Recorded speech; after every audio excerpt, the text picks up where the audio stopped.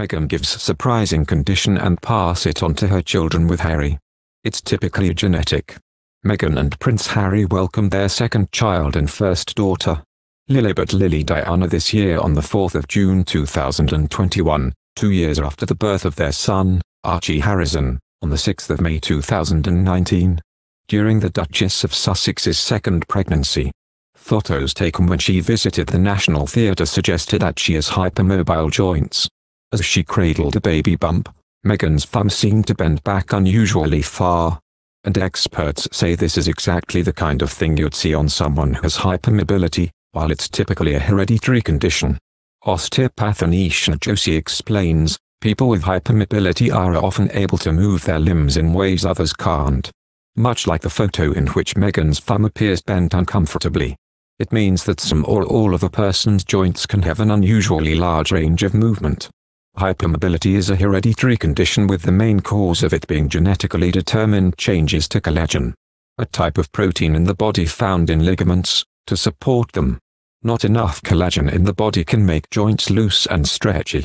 As for the likelihood of Meghan passing the condition on to Lilibet and Archie, it's not a dead cert. But it comes down to the genetic mutation of collagen, the stuff that protects our joints and acts as a cushioning for them to move smoothly without pain. If Lilibet and Archie do end up with the same kind of condition, it's not a major concern, rather it just means they'll have a bigger range of movement in their joints. So strengthening the surrounding muscles to keep everything stable is a must. Anisha adds, many people with hypermobility don't experience pain. And strength training is great to keep symptoms at bay such as joints popping out or dislocating. Meghan hasn't confirmed whether or not she actually has hypermobile joints elsewhere in her body. But it would also explain why she's pretty good at yoga. Past photos from her former lifestyle blog showed that she could master some of the more advanced yoga moves that require a lot of flexibility in their joints, so it would certainly make sense. You guys are leaders in every aspect of your lives, Prince Harry told service members during a virtual event with First Lady Dr. Jill Biden. Prince Harry and US First Lady Dr. Jill Biden reunited for a favorite cause. On Monday, the two paired up for a virtual event honoring wounded service members who would have taken part in this year's Warrior Games, which was slated to be held this week in Orlando, Florida, but was cancelled because of pandemic-related concerns.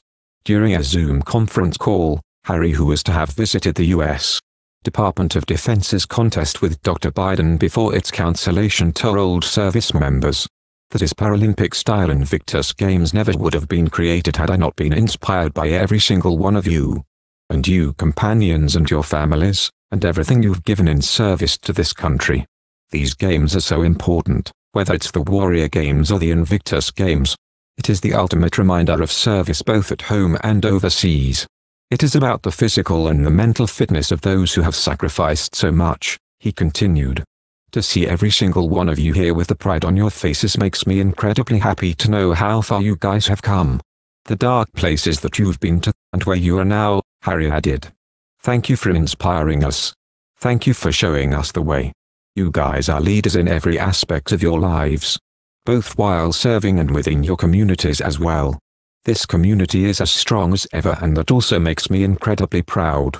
Harry, a veteran with 2 tours to Afghanistan during his decade in the British Army, attended the Warrior Games in Colorado in 2013, and a year later put on his first Invictus Games in London.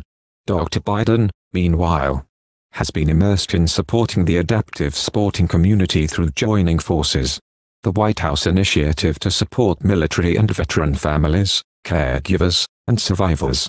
Then Second Lady Dr. Biden attended Harry's Invictus Games when it was in Orlando in 2016. And she and former Vice President, now President, Joe Biden joined Harry at the Games in Toronto the following year.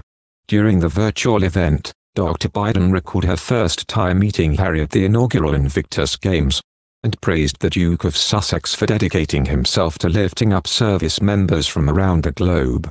It's hard to believe it's been 7 years since the first Invictus Games in London.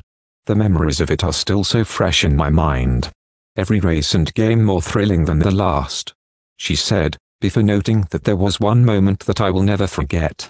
Dr. Biden then recounted seeing swimmers who had finished a race cheering on another competitor who was still digging deep to get to the finish line. Her teammates lined up along the side of the pool and cheered as loudly as they could. Then, the swimmers from all different countries came over as well, she remembered. With each stroke she took, the crowd shouted and chanted with encouragement until she made it to the end. Her victory and the community that came together around her took my breath away. Thank you for watching. If you like our video, would you please help us like, share and subscribe our channel. Wish you happy to see our videos. Thank you very much.